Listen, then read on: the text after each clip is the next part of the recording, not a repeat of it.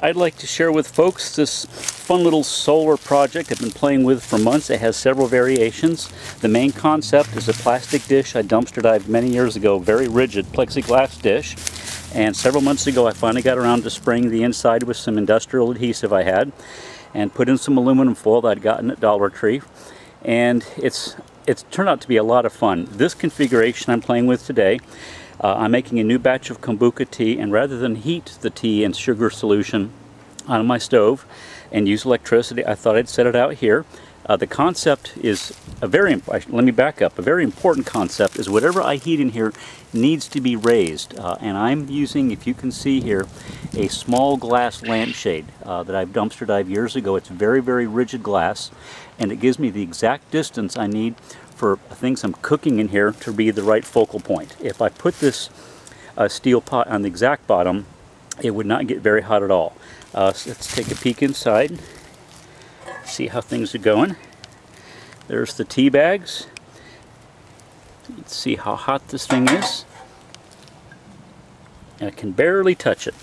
Another, actually main reason I use this dish is my showers. It's very simple. I get Arizona green tea jugs from recycle bins. Spray paint them black. I always have black paint in the house for different art projects. Spray them black, and each morning I put the silver dish in this lawn chair, because the curvature of the back allows me to shift the angle of the dish in many, many different degrees. And I just go in there, stick the pot of water right there in the middle of the dish, where the kombucha teapot is now. In about 20 minutes, I frequently have shower water too hot to shower with, and I actually have to take it out of the dish and let it cool.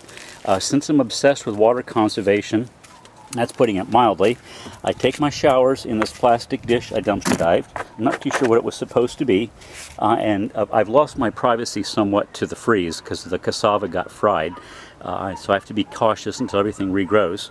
But I stand in here, and I found if I lather up my head first, I can have a very comfortable solar shower with just 1 gallon of water, to the point now I actually sometimes have some of that gallon left over. By standing in this tray, I can capture this water, and I dump it either on my roses or lately on these sunflowers I'm having fun growing to try to get some giant color out here.